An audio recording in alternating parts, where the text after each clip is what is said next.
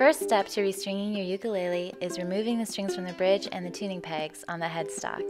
It's always a good idea to change the strings one at a time to maintain an even amount of tension across the bridge. Grab your new pack of strings, making sure that the tension of the string matches the size of the ukulele. Thread one end of the string through the tie block, leaving 3 to 4 inches on the end. Loop the end of the string under, over, and back through the loop you just created. Loop the string one more time. Since these strings are not wound, they need to be looped twice to prevent slipping. Pinch the end of the string against the tie block to ensure that the knot rests on the edge, and then pull tight.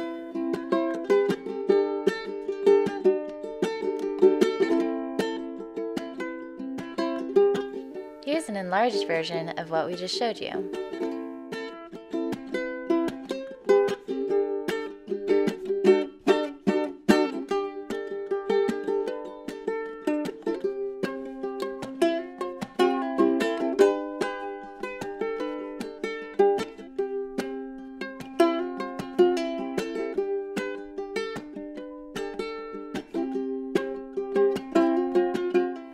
Take the other end of the string and thread it through the correct peg. Give the string a little slack and start winding counterclockwise. As you wind, try to wrap the loose end of the string underneath the coil to prevent slipping.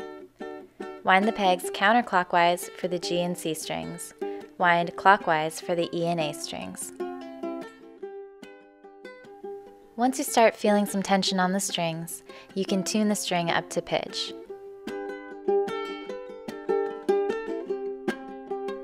The last step is to clip the ends of the strings so that you don't get any buzzing.